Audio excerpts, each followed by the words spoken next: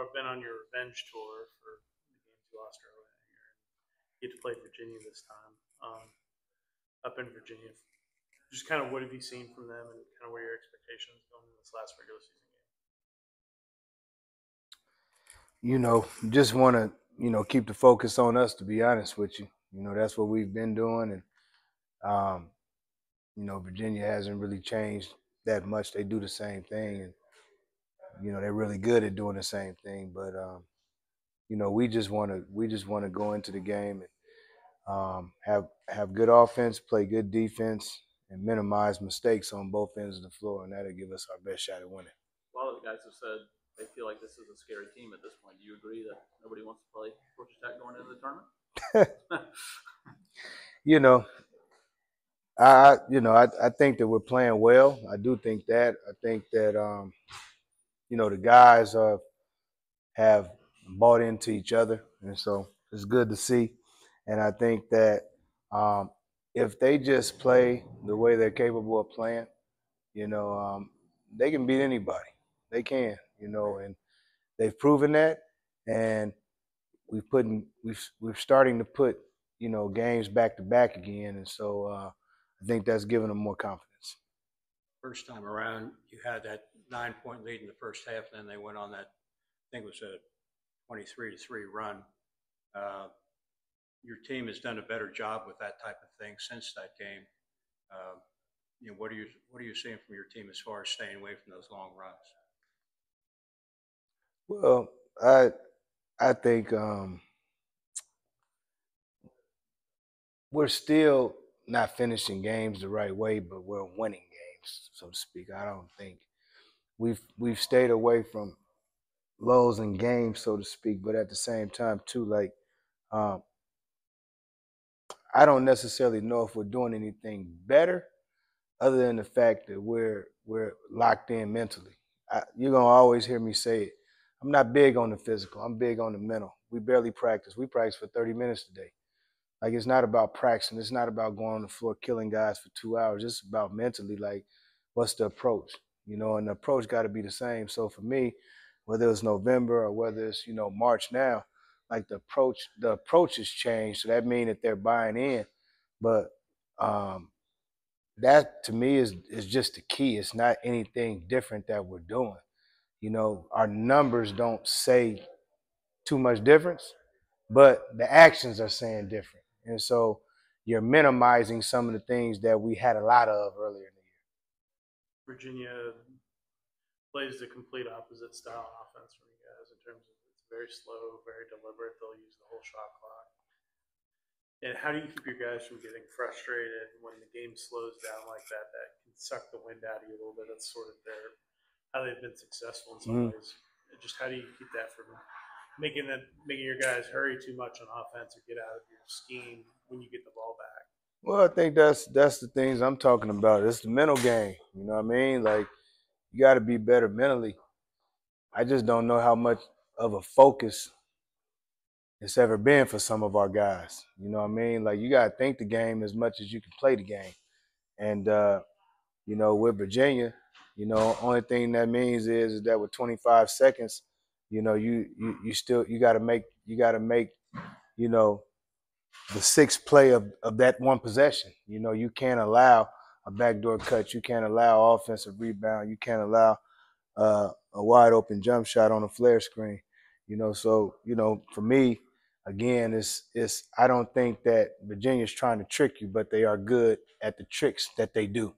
And we got to be locked into them from jump and not allow, the guys that are capable of beating you to beat you. But then, the role players that they have, which are really good players, not allow them to get to the 50-50 plays, whether that's offensive rebound, put back, whether that's missing an assignment, on the defensive end that allows them to help Beekman or help McNeely get open for a wide open shot. Those are the things that you can't do. And then on the offensive end, you just got to be disciplined.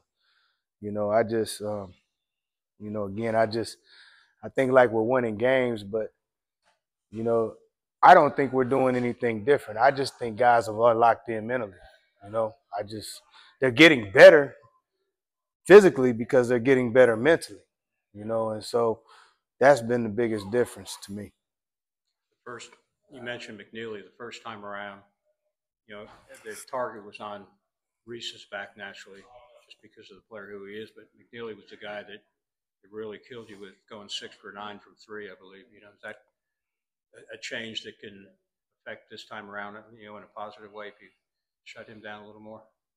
Well, of course, we got to limit him, you know. But we talked about him. He was, you know, struggling. I think coming into that game, but we talked about him. But you got to, again, you know, in transition, you got to find him. You got to know where he is, you know, on the floor, and you just got to be locked in. When you're in a cross match situation, you got to know your guarding. And so, to me, that's where he got away from us, and we got to do a better job tomorrow against him in that area. With your rebounding, it's improved considerably over the last. It sort of coincides with the wins as well. Is there anything in particular you're seeing? Is it better boxing out? Is it guys being more aggressive for the balls, or just the way the ball's bouncing? Anything in particular you put your finger on there? No, I think that, you know, guys are they're getting better. Instead of stabbing with one, they're grabbing the ball with two, making a concerted effort to, um, you know, make 50-50 plays. You know, just giving the extra,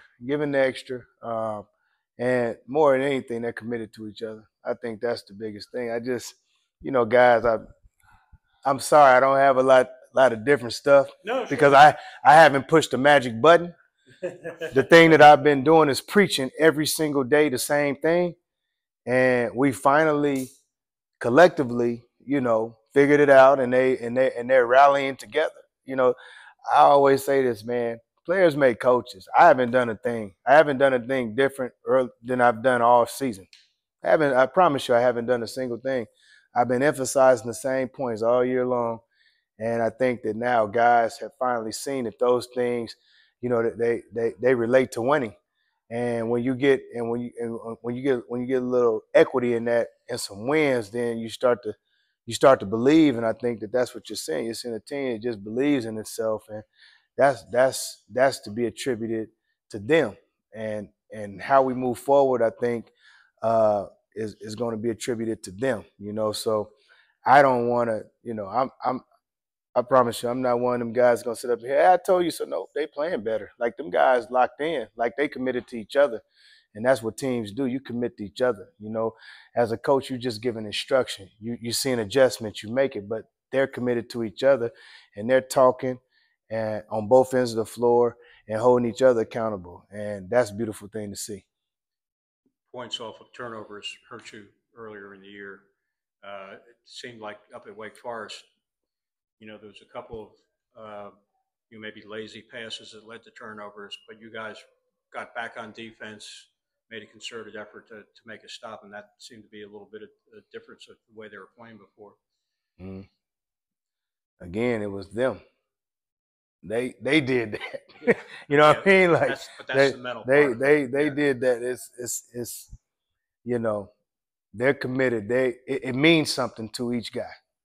And so when it means something to you, you hold each player accountable. They hold each other accountable, and you know that's why you're able to, you know, sprint back, and you know they miss a layup and we get the rebound, and we come back and get a dunk like it didn't happen. Your point, it didn't happen earlier in the year, but they've done a good job of that. And I'm just proud of them the way they fighting. You know, again, it's not always pretty, you know, but we're getting the job done, and you know, we weren't doing that at, you know, at the start of conference play. We were losing games like we've been winning.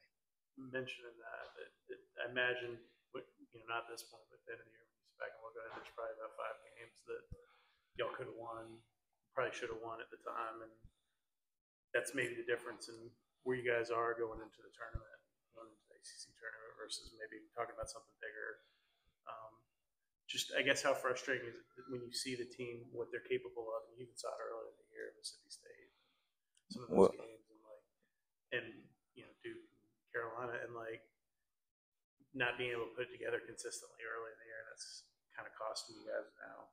See, the thing about it is I think everybody looks at it and we talk about what happened at the beginning of the year, maybe we weren't prepared enough to win those games. And this season's not over, so who's to say we can't make a run right now? I just think that you don't limit yourself and you don't box yourself as a human being, as a ball player, whatever it is. You know, nobody can tell you what you can be. And so looking back on those things and the games that we lost have made us better today. And so however this thing ends up, I'm proud of the guys for where they've come. And I think they got a lot left. And I think that I'm just as excited as anybody to see, you know, what happens over the course of the next week. And so for me, that's how I look at it. I don't look back, you know, and say, well, we should have did this or we could have did that or, you know, whatever it is. We were put in this position for a reason. And we're playing as well as anybody in this conference right now, period. So why not us? Why can't we? It don't matter where we at. It just mattered that can we do the job moving forward. So that's how I look at it, and that's what I've been conveying to the fellas. You guys played really well in Hawaii. Another situation like that where you're going to be on a long road trip with your guys together.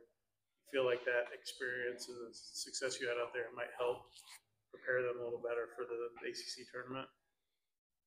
It could, but I think the biggest thing is that, you know, us being together, we just, you know, being a player, you know, you kind of know what players are going through. And I don't coach my team based on being a head coach. I coach my team based on my playing experience. So that's why, you know, practice to me hasn't been that important. You know, it's more watching film, it's more walking through things, it's more making the main thing, focusing on that and trying to make sure the guys are locked into the task at hand. And that's essentially what we did in Hawaii. And you know, we just have to you know, stay locked in and just stay in the moment. That's the biggest thing, you know, because as you move forward, you know, it's a one game scenario, and it's really starting tomorrow. One game scenario, and it's a great atmosphere to go in to Virginia, and you know, it'll be senior night, and you know they'll be hype, and you know the arena be loud, and you know I know they want to win to finish out the season well for them. They're playing for an at-large bid at the moment, you know, to stay in that race, and you know Coach Bennett is really a great coach, and he's been doing this thing a long time, so. You know, I know he'll have them prepared, you know, but we're looking forward to the challenge of, you know, just again seeing what our trajectory is, because it's about us at this juncture of the game. That's all we really care about. And you know, are we gonna continue to keep elevating, you know, here over the course of the next 4 or 5 days?